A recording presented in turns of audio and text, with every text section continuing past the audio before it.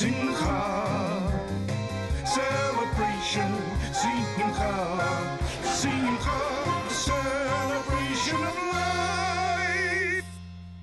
Hi, welcome to Simcha, a celebration of life. I am your host, Eitan Berger. World-acclaimed Israeli artist Yorum Ranaan recently held an exhibition of his work at the Hechal Shlomo Jewish Heritage Center in Jerusalem. His colorful paintings depict the vibrancy of Jewish culture and history, often in abstract form. Using a fusion of techniques, styles, mediums, and book covers, he has created layers of images that the viewer may translate into a plethora of ideas and stories.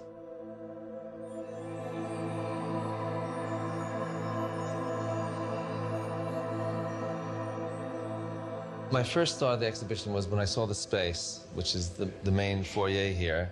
It's so large and imposing, and the ceilings are so high. So I thought that if I put out very large paintings to sort of unify the space together, that I would feel comfortable showing here. So I took my largest, most powerful paintings. There's 8 walls, and I put them in a way where they all speak to each other. And I think it came off successfully. They all seem to hold their own ground and also help each other, show each other off to their best advantage.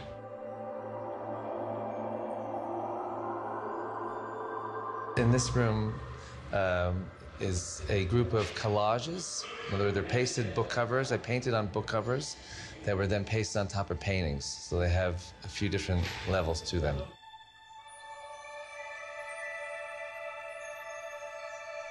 Jews have always had a connection to their holy books, and perhaps it's one of the main secrets of our survival over the centuries. And books have always had beautiful covers with, embossings and engravements, and they were hand-painted. And then even when, the printing presses came out with manufactured book covers, they were still beautiful. So we do have a tradition of the covers of our books, which are like gateways to the wisdom that is hidden within, as being something beautiful and special with engraving and embossings. And I think that what Yorum has done by using, the embossing and the engraving and the words and the letters of taking our ancient symbol and giving it a whole new contemporary look is very innovative. And you'll notice that some of these are painted on Talmud Bavli book covers. And Talmud Bavli goes back, actually, to the beginning after the temple was destroyed. It was really the beginning of our history of written books. And here he's taken this ancient symbol and given it a whole new contemporary look to it. Originally, I started painting on book covers about 20 years ago when I self-published a book. I was in the bindery, and there was a pile of old book covers that were large book covers, and I thought I could use the back of them as supports for painting, like painting on the board. But when I got them in the studio, I started just to mix some paint on the front cover, and all of a sudden they came alive. The letters of the book and the gold embossing and the patterns there, I found very exciting, the play between this sort of staid book cover and this new fresh paint on there, and the contradiction of the modern and the old, the formal and the informal. For me, Jewish art is an inspiration. I love Jewish art, and through Jewish art, I feel my connection to Hashem deepens, and I can see the world in a different dimension.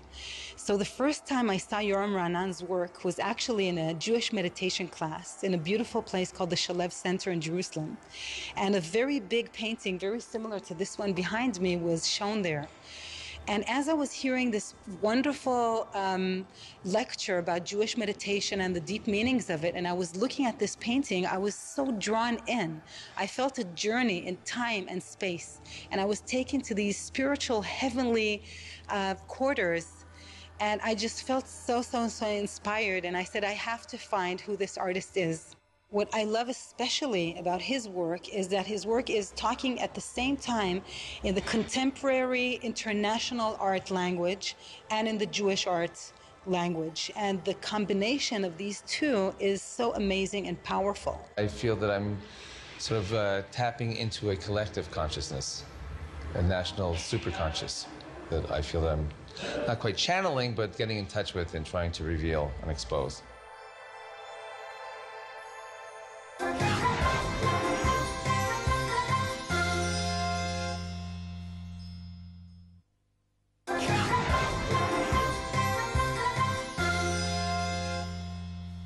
The subjects of Ranan's works are taken from Jewish tradition.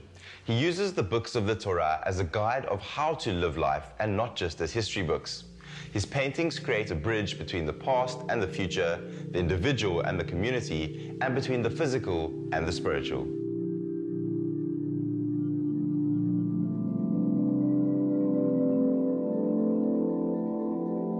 Books have always been gateways to wisdom and to understanding, and this is called Heaven's Gateway.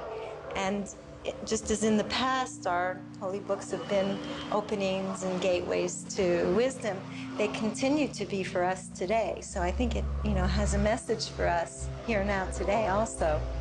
This original was the front cover book cover, and I painted on that, and I have a collection of paintings that I'm not always finished and put aside, and I had another book cover that I painted on, and for some reason I decided to paste this original one onto the second book cover, and it floats in front of it.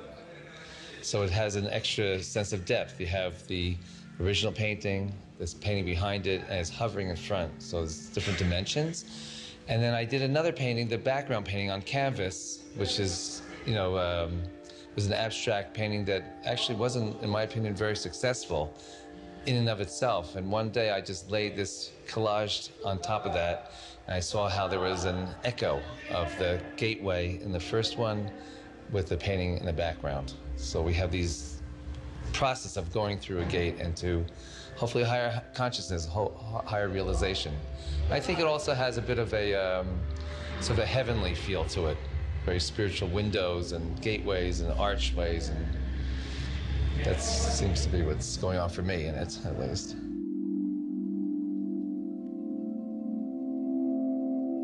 What I love about Yorum Ranaan's work is that he does action painting. That's actually the art that I love most. That the artist actually lets the work happen. He lets the process happen. He pours the color onto the canvas, and he moves with his arms and with the paintbrushes all around. He picks up the canvases, and he just lets the color play on the canvas itself. And after that, he does a long process of contemplation. He looks at tries to listen to the work itself to see what it has to say to him, to his deep subconsciousness. And what is amazing for me in Yorum's works is that he connects, I think, not only to his individual subconsciousness, but to the actual global Jewish subconsciousness with these amazing topics that actually live in our sphere of mind of all of us, somewhere there in the background, and he brings it to life. One of the women that visited here in the opening of the exhibition, she said it is unbelievable that one artist, that one man created so much spiritual energy. Well, we have a shared history. We have a shared destiny. We have a shared lifestyle. So we connect in that way. Our mitzvot, we share our, every week in the, Beit Knesset, we read the Parsha Shavua. So we're constantly in touch with our peoplehood and our, what our role is in the world. Well, there's the artistic, appreciative, sensual side to it, but there's also the intellectual and the spiritual side as well.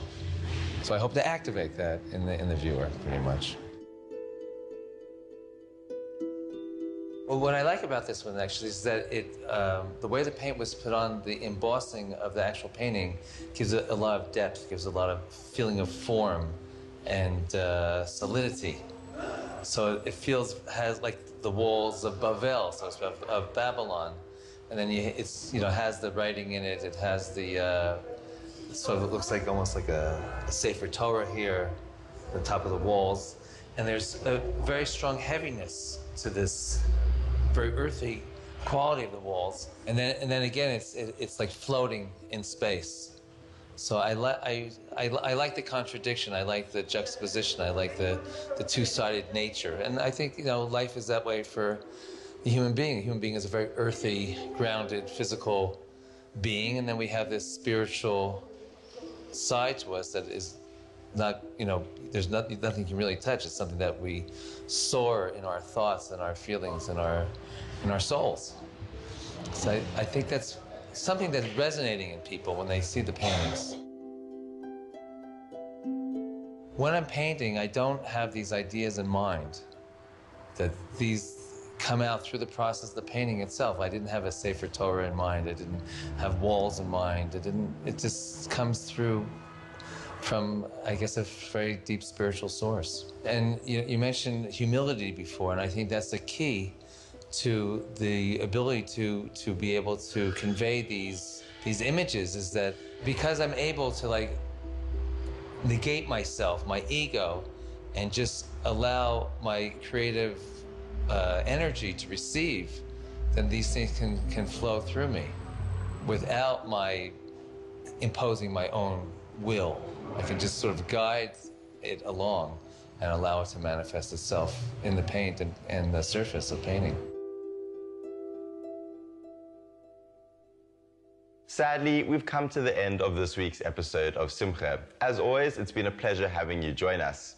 If you'd like to catch up on any of the previous week's episodes, please log on to our website, www.spiritsister.co.za, to find them. From myself, Eitan Berger, and all of us here at Simcha, have a great week and goodbye.